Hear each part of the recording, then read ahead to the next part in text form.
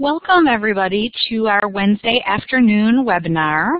This afternoon's topic is on supporting receptive language skills in infants and toddlers. Our presenter today, who we're thrilled to have back with us again, is Shauna Ruzich, who is a speech-language pathologist and founder of SpeechTree, as well as actively involved in ISHA and an early intervention committee co-chair, and she also happens to be a consultant with the early intervention training program. So for those of you who were able to participate on the last webinar that Shauna facilitated, we get to spend a little bit of time this afternoon with her again. Hello everyone. After hearing today's presentation, I hope that you'll learn a lot as we go along.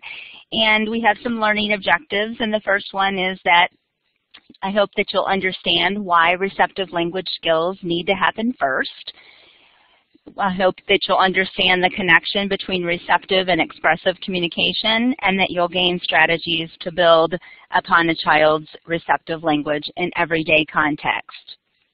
So where the speech-language pathologist is often the key person targeted for having the most knowledge and for understanding the most about receptive language, its acquisition and incorporation of strategies with the child and the family. As an early interventionist, and certainly as a parent, this information pertains to all of us in some way. The hope is that as a parent, as an EI provider, you'll gain information that you can use within your intervention and at home that is friendly and functional and can be facilitated by anyone. So the question is, what is receptive language? If you can back up a slide here. It's, in general or in broad terms, it's the ability to understand spoken language, but it's definitely much more than understanding what is said. Context is the situation, and it's what's happening in the moment. So context is critical to a child's understanding of spoken language. It involves gaining information and meaning from the routine, such as we finished our breakfast, so it's time to get dressed.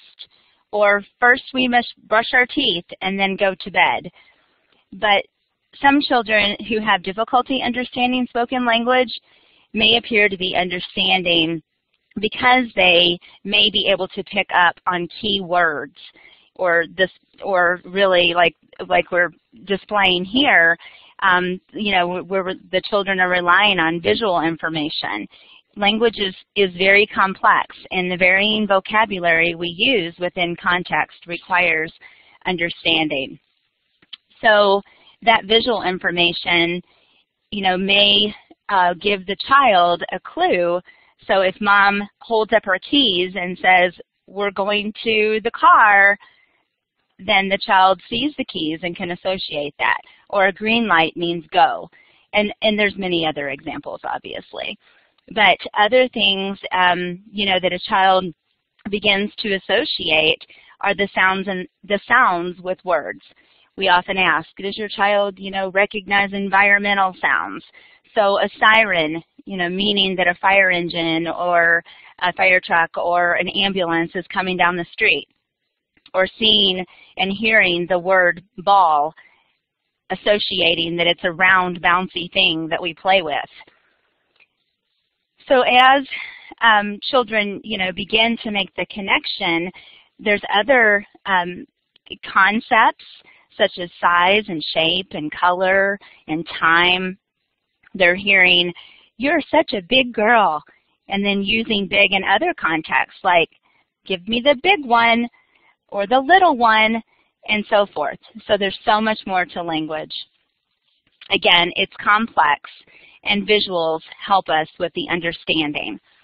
Additionally, grammar, you know, 2 cookies, or 1 ball, things like that, regular past tense, all of the things that develop in time, and they are required to understand. action words. No climbing. You know, what does that mean to them? So as you can see, receptive language encompasses specific information that often has to be broken down for children to fully understand spoken language, especially when the child is having difficulty. So receptive language is important in order to communicate successfully. It is enhanced by communication partners, and it develops before expressive language. To be an effective communicator, a child really needs to understand what is being said. The stages of language development are universal among human beings. However, the age and the pace at which each child reaches each milestone of language development vary greatly among children. Language development in an individual child must be compared with norms rather than with other individual children. You know, how often do we hear, you know, Johnny, I know he's talking a lot more, and he seems to really understand, but we really have to look at our norms as interventionists. In general, girls develop language at a faster rate than boys, but it is individualized. More than any other aspect of development, language development reflects the growth and the maturation of the brain. So language, go back up a slide. Language development begins before birth. Towards the end of pregnancy, a fetus begins to hear sounds and speech coming from outside the mother's body. And then language learning begins at birth. Infants are attuned to the human voice, and they prefer it over other sounds. In particular, they prefer the higher pitch characteristics of female voices. They are very attentive to the human face, especially when the face is talking. Look at that picture, how that baby is really looking at her, his or her mom's eyes. So they're attentive to the human face. Although crying is a child's primary means of communication at birth, language immediately begins to develop via repetition and imitation. So we must note, as interventionists, if a child is paying attention to the speaker's face, but specifically the speaker's mouth.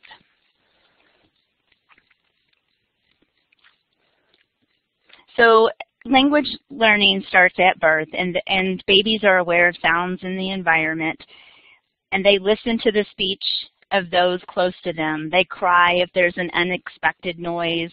Loud noises wake them, and they quiet and become still in responses to new sounds. And we often obtain various references, different sources to refer to the norm. So I've gathered some different resources to look at some of the milestones. So we're utilizing not only our testing tools, but we should be, having knowledge of various language development charts and as interventionists studying those to, get a comparison. So this particular one comes from the healthofchildren.com.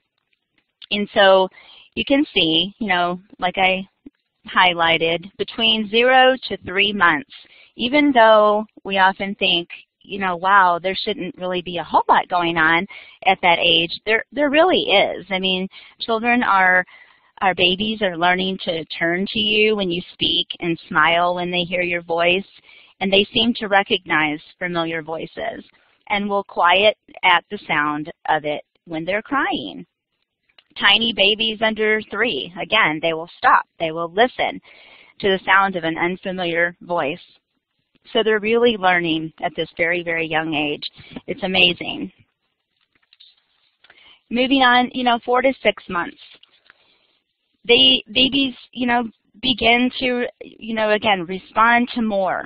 They start to recognize changes in tone of voice in other sounds than speech. They may start to become fascinated by toys and other objects that make sounds and begin to enjoy music and rhythm and look in an apprehensive way for the source of sounds. Where are they coming from? What was that? You know, the toaster, the birds chirping, you know, various sounds within their environment. And as they approach 7 to 12 months, it's an exciting time. Babies, you know, are really listening to, you know, when they're spoken to, they start to recognize their own name, and they discover games like peekaboo. As, you know, there's always a range. As they approach 10 to 12 months, this is the period of time that, you know, you realize they're starting to recognize the names of familiar objects and people, daddy, car, nose, phone, ball, and they begin to respond to requests such as give me, more juice, simple questions. And as we move along, 1 to 2 years of age, they begin to attend to pictures in books and start to point to pictures in books when you name them. And they identify a few body parts when asked, nose and eyes and tummy, and start to understand more commands.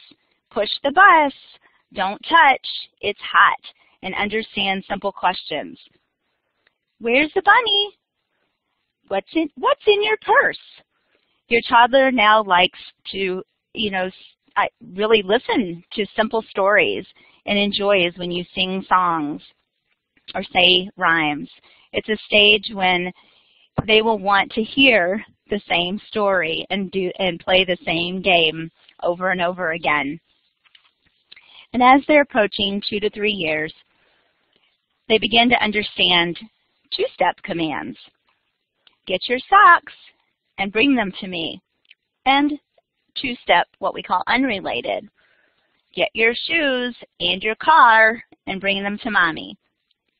And understanding other concepts like hot, cold, stop, go, in, out, on, under, nice, yucky, and begins to notice sounds like the telephone or the doorbell ringing and associating that and getting excited and try to get you to, you know, answer.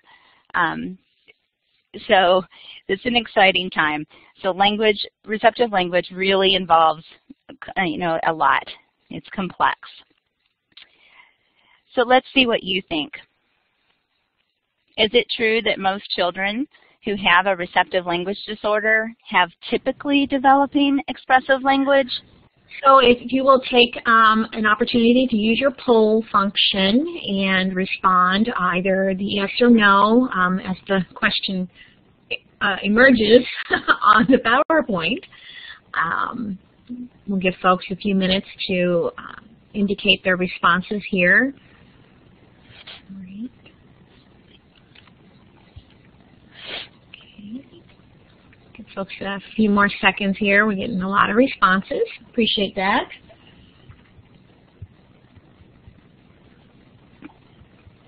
All right. It does look like, obviously, the vast majority of the respondents have indicated yes, it is true that most children have who have a receptive disorder have a typically developing expressive language. So, Shauna, I'll let you address that. So is it true that most children who have a receptive language disorder have typically developing expressive language? The answer is no. It's kind of an odd question. Children need to understand spoken language before they can use language effectively. So in most cases, the child with a receptive language difficulty also has an expressive delay or disorder, which means they have trouble using words or spoken language. So why is receptive language important? Receptive language is important in order to communicate successfully. just like today, we rely on a lot of visuals, and we're all, learning in different ways. Children who have difficulties understanding may find it difficult, or challenging to follow instructions at home or within their daycare setting and other situations, and may not respond appropriately to questions and requests and really rely on a lot of support. These difficulties in understanding may lead to attention and listening difficulties and maybe behavioral issues. As most activities require a good understanding of language, it may also make it difficult for a child to participate in activities, like I said, in many other situations in their natural environment. In future years, these difficulties can make it difficult and challenging in school and across different settings. So what is a receptive language delay or disorder? It's difficulties understanding language that results in differences in how or what a child understands when compared to other children his or her own age. And remember our norms. So in EI, we use our testing tools as well as parent-caregiver report to determine eligibility for EI services.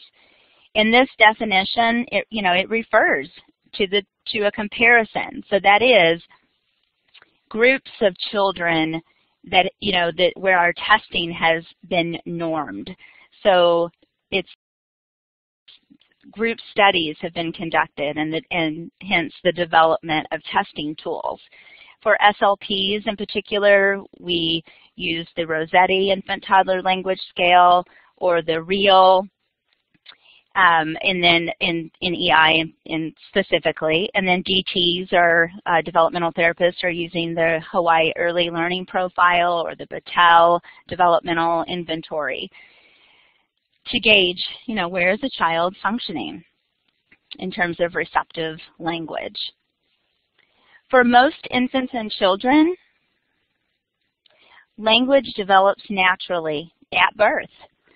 So to develop language, a child must be able to hear, see, understand, and remember. Children must also have the ability to form speech, the physical ability. And as the statistic says here in this information that I'm sharing from the National Institute of Health, up to 1 out of every 20 children has symptoms of a language disorder. I feel like this is very powerful as we go out and we see children, and to really determine, is it atypical or is it typical? Are there just a few things and they're just behind a little bit, or is intervention necessary? So when the cause is unknown, it is called a developmental language disorder. Problems with receptive language skills usually begin before the age of 4. Some mixed language disorders are caused by things like brain injury, and sometimes they can be misdiagnosed as developmental disorders. Language disorders may occur in children with other developmental or medical issues, autism, hearing loss, learning disabilities, but language disorders are rarely caused by the lack of intelligence. Language disorders are different than delayed language. With delayed language, the child is developing speech and language in the same way as other children, but later. In language disorders, speech and language do not develop normally or in a typical manner. The child may have some language skills, but not others. Or in the way in which these skills develop will be different than usual. We can move on to the next slide. So just to recap here, so a language delay may be following a usual pattern in sequence. It's just slower than that of other children the same age. There are lots of different ways that speech, language, and communication needs are described, and the terminology can be very confusing. When a child is learning to talk, they follow particular patterns and gain certain skills at certain ages. However, not all children gain the skills we expect, and they struggle to learn to understand and talk. So a language delay means that their language is like that of a younger child. You can keep moving on this slide. Thank you. So a language disorder, communication skills will likely be different, or they're peculiar. Something is peculiar and noticeable and have real difficulty forming their words and sentences to talk to others. So it's, again, not following the usual pattern or sequence. It's developing in an unusual or atypical pattern or differently from other children the same age. So keep those things in mind when you compare. So let's discuss evaluation, because language, that is disordered, secondary to a medical diagnosis, is easier to quantify, and it's expected. But when we refer to a language delay, it isn't always easy to determine the cause. It is critical that we analyze the situation carefully and take into account all the information within your evaluation to determine if the delay is significant to warrant intervention or not. So the term evaluation in early intervention is used when eligibility is determined. Assessment is also happening at all times and throughout your intervention. The term assessment is also used in EI at the annual interval for redetermining eligibility. Again, we rely on our testing tool, observation, and caregiver and parent report to determine any language delay or disorder. And a comprehensive evaluation should include birth and medical and social history, so you should be very aware. Is there a diagnosis? What are the known complications associated with that diagnosis? What are the hearing test results at birth? Any ear infections, sinus, upper respiratory, allergy, environmental exposures? There's all sorts of things we have to take into account. Has the child been in foster care, adopted from another country? This is part of the social history. Are there any mental health or learning disabilities? Other things to consider: what's the primary language and what languages are spoken in the home and when? A child may be having a difficult time learning both languages if there is a true delay in the primary language. It's always best to know ahead of time to find a bilingual SLP to conduct an evaluation in the primary language, and if not, the use of an interpreter. There may not be a language delay or disorder, but a difference if the child is tested in a language unfamiliar to him and her, and the results may not be reliable. Just something that you definitely need to consider. The caregivers and the parents, this is huge. How many times do we go and we can't elicit things from the child? The child doesn't want to interact.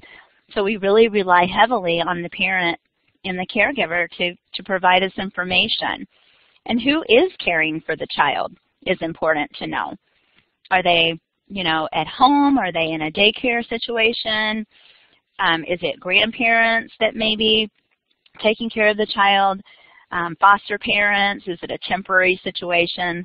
All of these things can impact their development. Environment and exposure, another big factor to consider. What is the physical environment? How many times have you been in a home and there's just no light coming into the house, it's smoke filled, it's loud, or is it very, very quiet, abnormally quiet?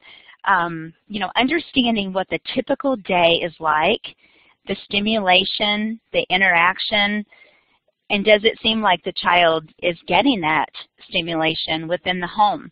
Do they have other opportunities for community activities?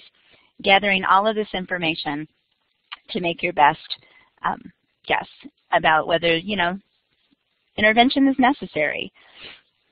So again, trying to get a glimpse of what daily life is like for the child.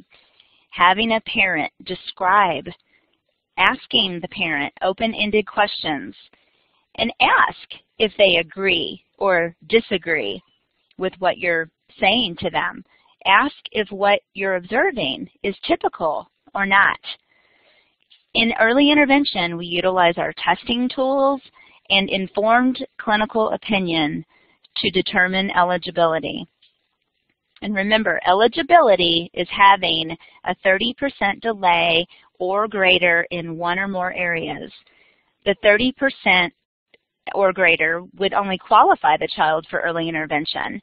The services, the frequency, and the type of services are determined at the IFSP as a team, considering the family's priorities. Where the SLP, the speech-language pathologist, again, is considered the expert in this area, as an early interventionist, one should be able to be competent to carry out strategies that facilitate receptive language, no matter the discipline. And let's not forget, the parent is the expert on his or her own child, and we as interventionists guide and coach families in making the most difference and the biggest difference. So after you've gathered all this information, one of the biggest questions to ask yourself is the behavior or the observation typical or atypical of not only this particular child in this moment, but of all of other children, his or her age, same medical diagnosis, similar background information, taking everything into account. What is the norm? And having familiarity of what is expected or typical for the individual child using test results and your informed clinical opinion, along with competency to administer the tools, are keys to making a good decision.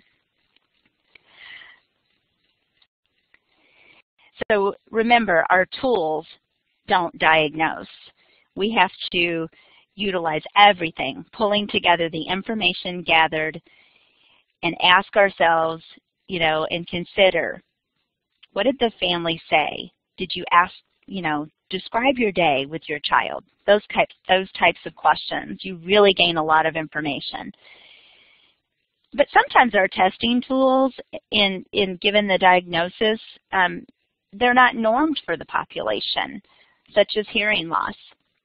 So we have to make adaptations, and we have to make note of any differences that could skew the results and the reliability of your report. So just be sure to do that. You should be familiar with your testing tool, and you can look in the examiner's manual to see a good, representative sample that was taken for that particular test.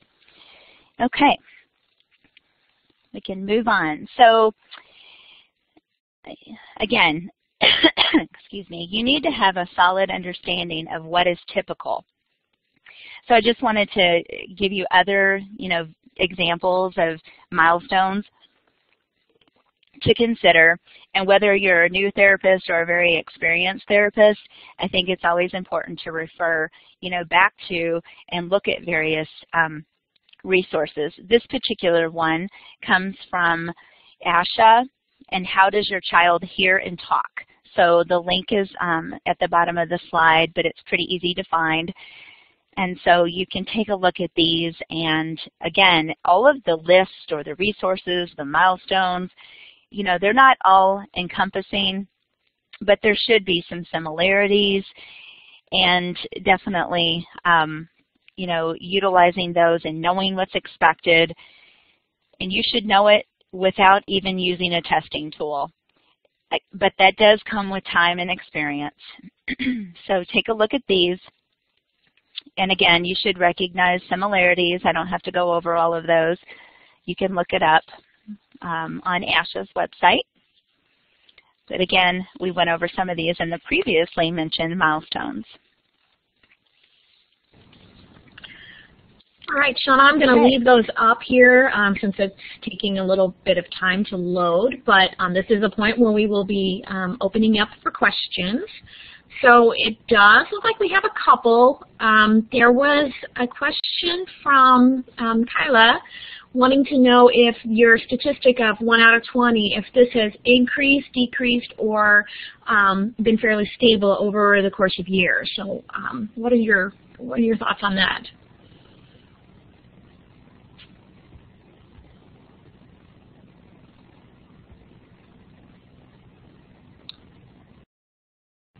Shauna? I'm sorry, I'm talking away and don't have the talk button pushed. So I was just saying, I had seen an article on ASHA's website actually about the number of children with language delays or disorders, increasing. I guess it would depend on how, what's involved in that particular study and stat. I think this was in general 1 in 20, but I definitely see an increase, in the number of children being identified. So I think it's really critical, to ask yourself the questions that I've been going over. Is this a delay? Is it a disorder? Is it a situation where the child is just behind, but is developing in a typical way that maybe intervention isn't the best solution right now? So think about that a little bit more. Janet has a question about when do you decide if something is atypical? So if you suspect apraxia, is that atypical? If a child has many ear infections or is unintelligible, is that atypical? So when do you decide if something is atypical? I think it's pretty obvious, and I think it depends on what you're talking about, if it's receptive language, which we're focusing on, or expressive. But, certainly the things that you just mentioned are atypical. You have to understand typical and development and what is the norm to determine what is atypical. So we'll talk about it a little more, but, excuse me, but, when I see a child that, for receptive language purposes, if they're not able to follow my directions, if I'm getting that blank look, if they're responding in a way that wasn't appropriate to the context, then those are definitely red flags, and I would consider atypical. Does that help answer the question? We'll find out if they respond. There's also a question from Dawn, and I'm going to generalize this more, but when you have children who have specific diagnoses, such as Down syndrome, do you consider their delays to be atypical because of the hypotonia or dysarthria affecting development, or do you consider that to be a typical language delay? That's a good question. I think there's always been, some question about, well, what's atypical, what's typical, and especially when we're having to report that. I tend to look at the medical diagnoses as a whole. What kinds of delays are expected, for a child that has Down syndrome, and do they occur across that population? You can certainly have a child with Downs that may be having other difficulties, that other children don't have. So I think the answer can be that you can have both. You can have typical when compared to that medical diagnosis, and atypical when it's kind of outside the norm. of that diagnosis, if that makes sense. That's my understanding. All right. Got a couple more questions. We'll see if we can get them both addressed here. Rabia wants to know, what is the best way to bring up the subject to families that a certain language area needs more work than others, especially if the parents really aren't aware of any issues? Well, I think, first and foremost is, having established a good relationship with that family and understanding, just the dynamics and, how can you bring up, something that may not be a comfortable situation. I think giving examples and just really talking openly and seeing if they're concerned. I noticed, that he or she is not really answering the questions. He's repeating versus giving me a yes or no or a specific response. Have you noticed that, Mom, Dad? And then you kind of open up that dialogue to finding out more, and then it becomes more comfortable. Okay, we are probably going to move on. I see that there are some other questions that I will we'll get to on the next one, but just to kind of put a bug in your ear, Shauna, there are some questions about selective mutism versus social anxiety. So that might be, I don't know if that's something you're addressing a little bit later or incorporating that in, but just kind of stick that in the back of your mind that that's going to be a question that comes up for you to address next time. So we'll go ahead and move on. Okay. I hadn't really put any of that into the presentation, but, we can talk about it a little later if that comes back up. Okay. So a question is, what causes a receptive language delay or disorder? So we discussed some of the disorders and the associated difficulties and some of the rather obvious delays and difficulties when there's a medical diagnosis, and having those symptoms for receptive language disorder. But what about other times when it's not so clear? So the cause of receptive language disorder is often unknown, but is thought to consist of a number of factors, really a combination of things, such as the child's genetic susceptibility. Is there a family history? The child's exposure to language and their general developmental and cognitive abilities. These are definitely things you want to consider. A receptive language disorder is often associated with other developmental disorders, as we discussed, autism, Down syndrome being only a couple of those. And in other cases, receptive language disorder may be caused by brain injury or trauma, disease. And for some children, again, it is difficulty, the difficulties with language is the only developmental problem that they experience. So some causes of speech and language disorders include hearing loss, neurological disorders, brain injury, drug abuse, physical impairments, and intellectual disabilities, and just other physical impairments that have to do with more about expressive, but just as an example of overall speech and language disorders. And this is just to name a few. So let's think about what is atypical. Often we hear the mom or the dad or the caregiver, he or she just wants to play in his own world. He wants to play alone. And we hear, these things that, to me, we ask ourselves, typical or atypical. That's atypical. Children should want to play with others. And I recently evaluated a child who really, really relied on visuals to respond. For example, I said, stand up, and waited, that 5-second rule, stand up. And I repeated it several times with only that verbal cue. And then I had to give a gestural cue, lifting my arms up so that she could follow through with what I was wanting her to do. And I noted during my interactions, because observation is so critical, just really taking in, what are you seeing? Taking the time to just really look at a child in free play and not always being, concerned with your testing tool and checking things off. So I noticed she was really, really distracted, and easily so, by anything that moved, made noise, or came within her sight. And that's just one example, of atypical, and kind of red flags for me. Another child, required a tactile cue.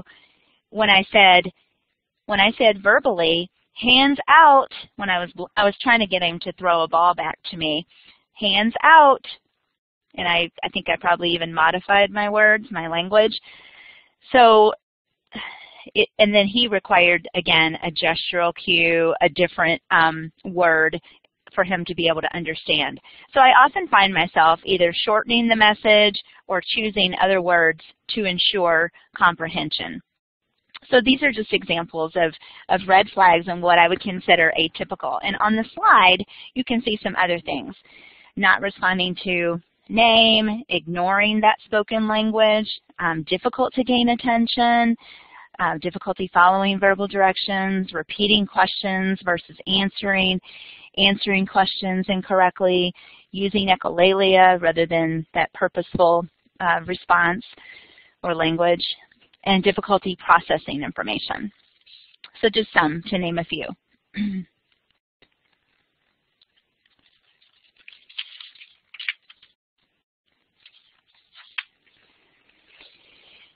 So what is echolalia? I mentioned that. It's repeating or echoing, hence the name, what another person has said. Children who are echolalic imitate what they hear from people in their lives, something in a book, in a movie, and many parents, will tell us, wow, he just is advanced in his language.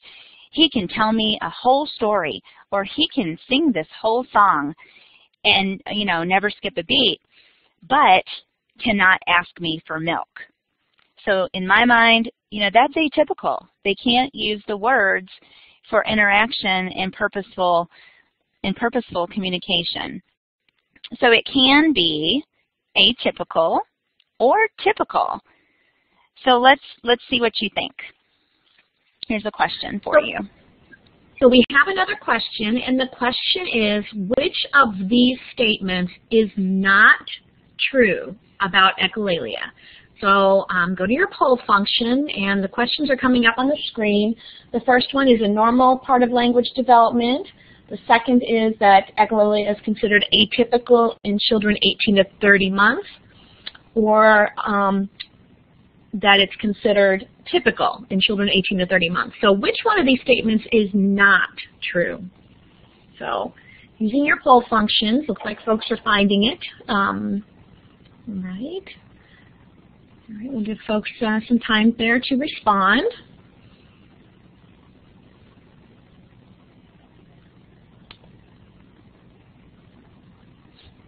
Okay. All right. It does look like we've got some responses here. And they are coming in.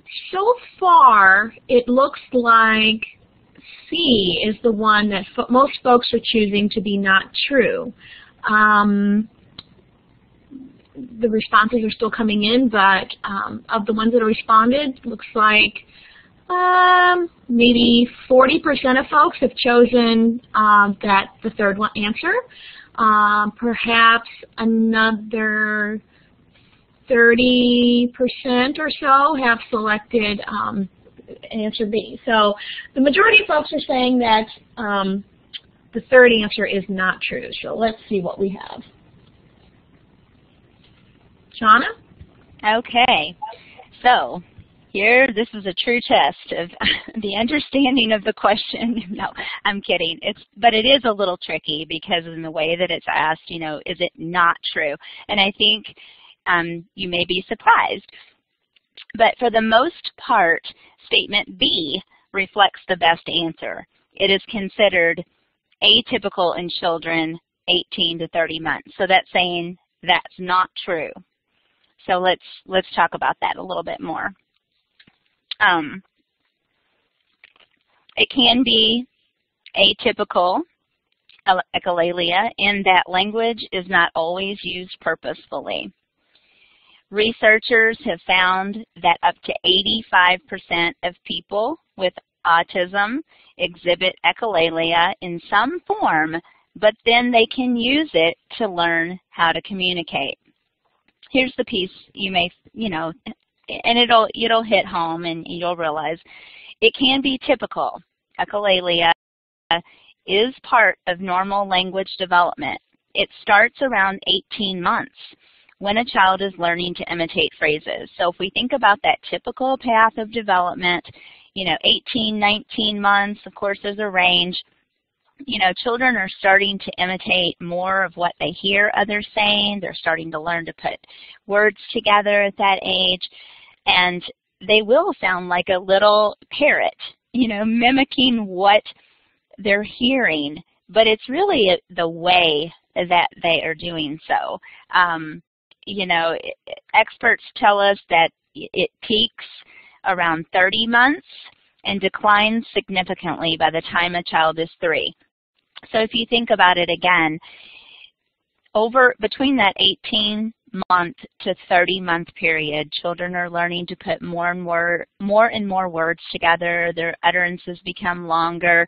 They're imitating, and we're working on all of that with children as interventionists, putting 2 words together, then 3 words, then 4, and so forth, and learning then to communicate in sentences.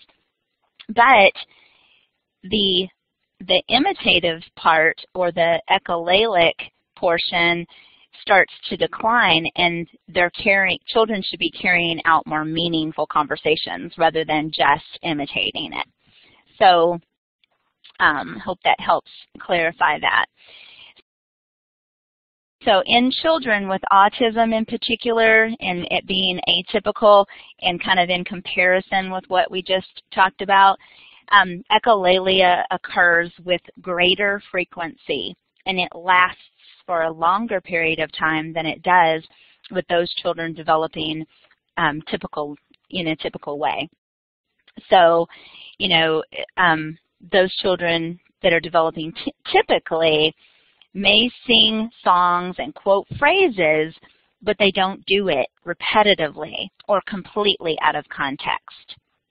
So again, we expect a hierarchy of typical sequence of language development with imitation or that echolalia fading. Okay?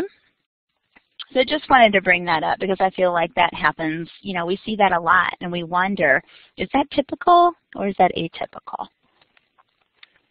Okay, let's move on.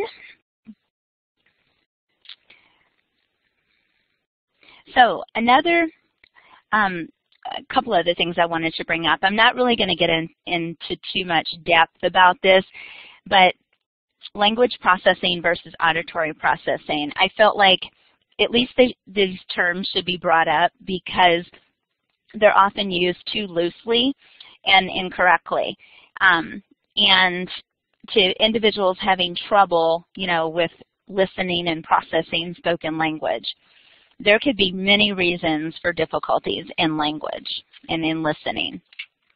So just kind of an overview. Central auditory processing refers to how the central nervous system takes in the auditory information. It is an auditory deficit, and it shouldn't be confused with other cognitive or language or related disorders. A child with auditory processing disorder is able to hear sounds, but their brain interprets the sounds atypically.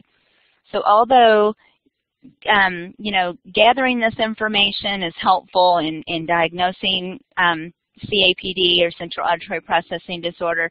It's actually diagnosed by an audiologist.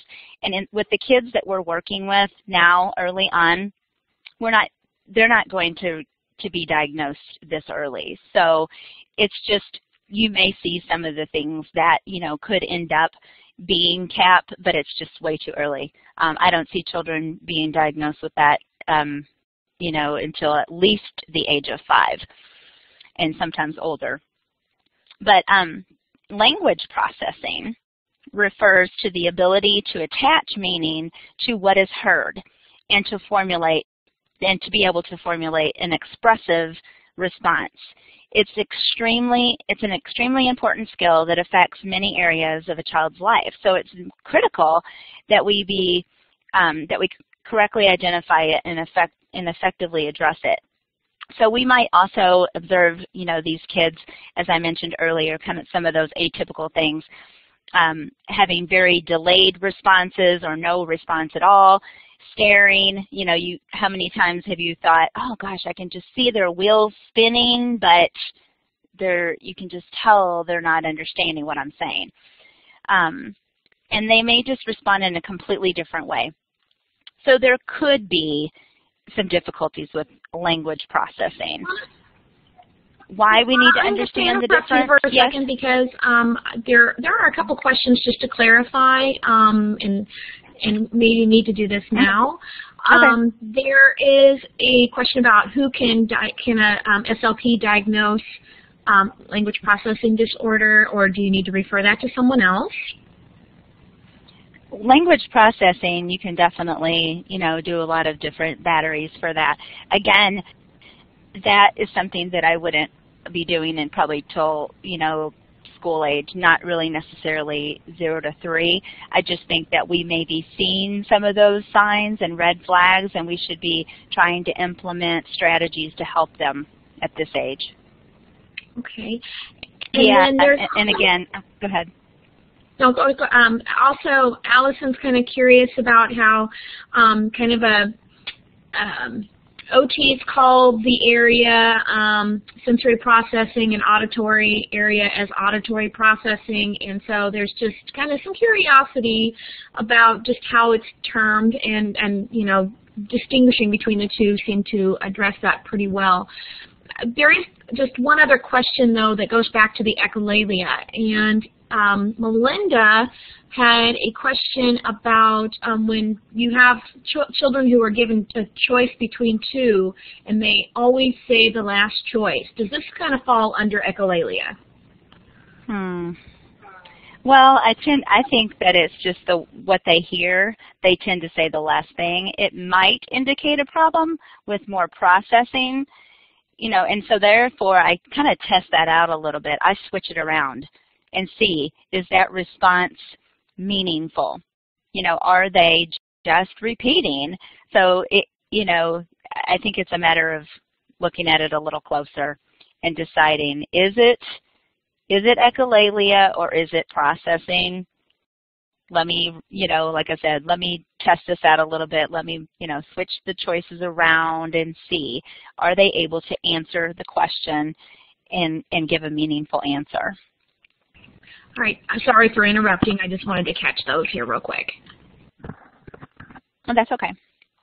So let's see. Let me see where I am. So then why do we need to understand the difference? Well, in order to effectively address a child's difficulty with listening, it's important to understand where the breakdown is occurring. So some children with attentional deficits may have trouble comprehending or remembering verbal information, even though the processing and their auditory component is intact. Their ability to process the information may be more impacted by the difficulty with attention as opposed to an auditory deficit. So it's just important, again, just to really get a full understanding and kind of test things out in different situations and get the facts. Where is the breakdown occurring? and they can look similar, definitely. So again, in EI, we may just be seeing those early signs as children aren't diagnosed early on at this age range. But again, it's important to recognize the red flags and incorporate strategies and help parents address these concerns in their everyday lives.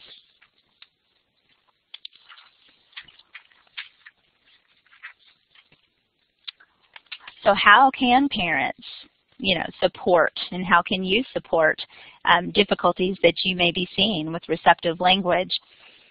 Using visuals, presenting information in multiple ways. We all learn in different ways, whether we're auditory learners, you need hands-on, you need visuals to learn.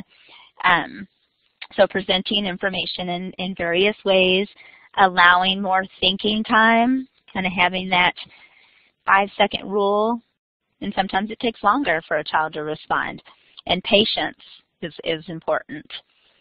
Encouraging your child to ask for help, and to have them ask, for you to repeat instead of just saying, I don't know. That tends to be, a response that we'll get. Make sure the child is ready to listen before speaking.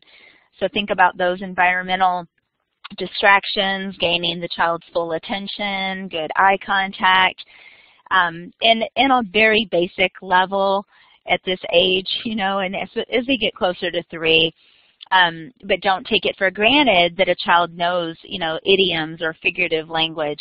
So if a parent says, cut that out, they may not know what that means. So we use a lot of figurative language, and we need to make sure they understand that. Increasing the child's awareness, of their strengths. Children thrive on praise, and so we should be giving them lots of positive encouragement. So when you see difficulties with receptive language and understanding, you may also see other difficulties. We've mentioned some of these, throughout, but here are just some of the things that may go along with it. Expressive language difficulties, for sure. If they're not understanding, you may see some outbursts, some negative behaviors. Again, difficulties with attention and concentration, social skills, literacy as a child, getting older and learning how to read and write. That executive functioning, meaning like the reasoning and thinking skills, problem solving. These are just some examples.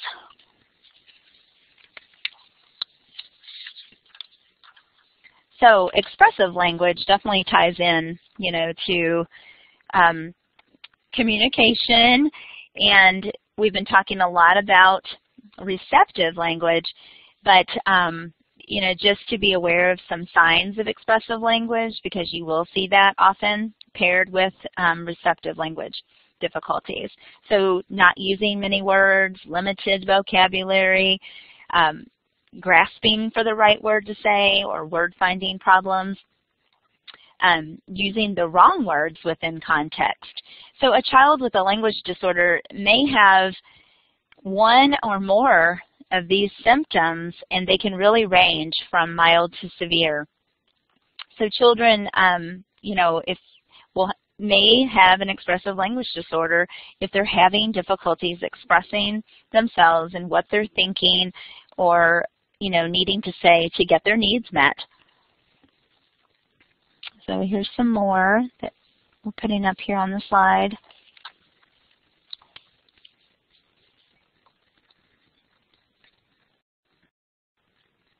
And as a child's, getting closer to 3, you may or may not see these difficulties surfacing, just kind of depending on their spoken language. So there's a connection between receptive and expressive language. And as we've learned, it's clearly evident the importance of understanding language before you can use it. It's like driving a car. If you don't know the reason for the parts, let alone the names of them, the steps in the process, it's difficult to start the car, put it into gear, take off, steer, and head in the right direction, simultaneously paying attention to everything around you and knowing how to respond. Think about that. This is another short break for questions. I'm kind of looking through, and I'm seeing a lot of dialogue back and forth, a lot of strategies being shared.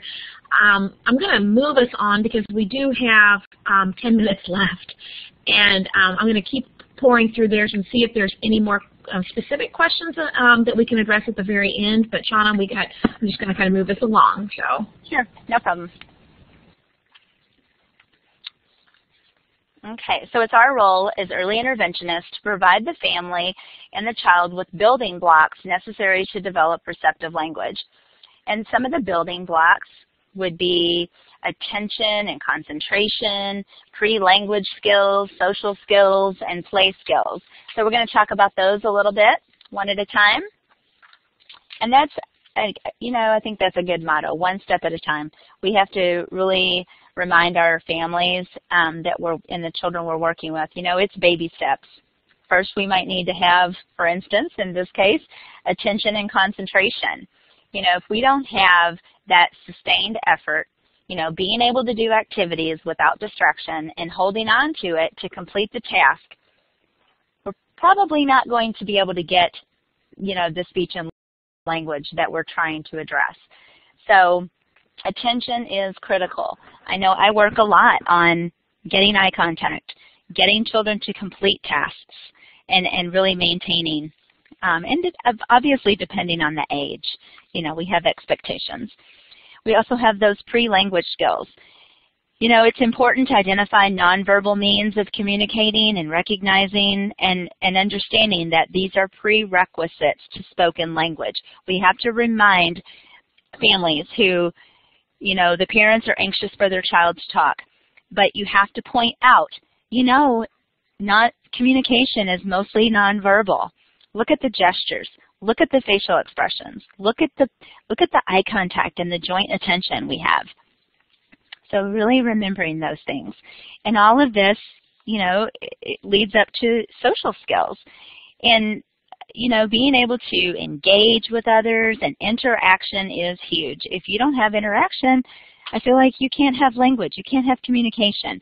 So I explained to families that the interaction and the reciprocity needs to happen before words. We need that turn-taking, that eye contact, that use of body language, and again, the attention and concentration. And then we have play skills. Children learn through play. So as interventionists and parents, we really need to follow the child's lead. We have to be creative. As children are very independent and they have their preferences. And, we're placing demands on them, but you can do it in a way that they feel that they have the control and that you're building language within the context, whatever it may be. And they will comply, with direction and that give and take. And I believe you can incorporate language into any activity. So make it fun.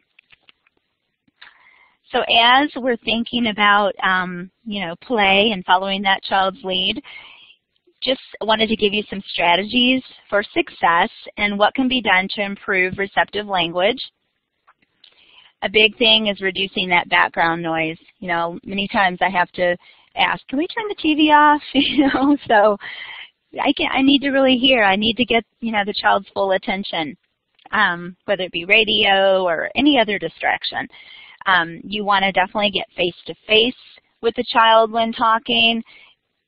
Try to get good eye contact before giving them a verbal instruction. You want to give minimal instructions one at a time. Refrain from too many at once. You want to simplify the language used so it's at a level that they can understand. So usually, think about their expressive language or how much they're saying, and then that kind of is a good gauge for what you might need to say to them. chunking verbal instructions into parts. Instead of saying, go get your shoes and your coat and go outside, you'd want to break that down. Get your shoes, and when the child responds, now get your coat, and now go outside. And eventually they'll be able to handle, more than one direction at a time. But chunk it and see if they're successful. Repeating, ask the child to repeat. So I often say, have the child recall, what you've asked them to do. Repeat the instruction. Go get your cup and sit at the table. What did mommy ask you to do? And then have them recall. And then first then statements are very helpful for attention and just understanding and using some of those terms for sequencing. So keeping it simple, showing and emphasizing what you want them to do. Use the words the child uses. And I cannot stress enough, repetition, repetition, repetition. Talk about everything in the environment. This is probably one of the biggest strategies that I tell parents. You're going to feel like you're talking to yourself, and sometimes you are, but you want to say, Mommy's cooking dinner. We're going to have hamburgers. What are we going to have? And so you're incorporating all of those things naturally. Following that child's lead and model how to play, providing visuals and hands-on experiences. A big one, providing choices and at eye level is key. Choosing different words when the child doesn't understand the words that you've used. Confirm that the child understands. Pause frequently, giving the child time to think. And be consistent with realistic expectations. Some activities that can help improve receptive language, naming things together while completing a task, labeling and describing, again, the world around the child in their own environment, as well as visiting new places, looking in books and reading books together and recall, explaining new concepts in various ways, playing I Spy and different games, cooking and crafts for new vocabulary you want to introduce, simple sequencing, first this, then that, next, last, those sorts of concepts.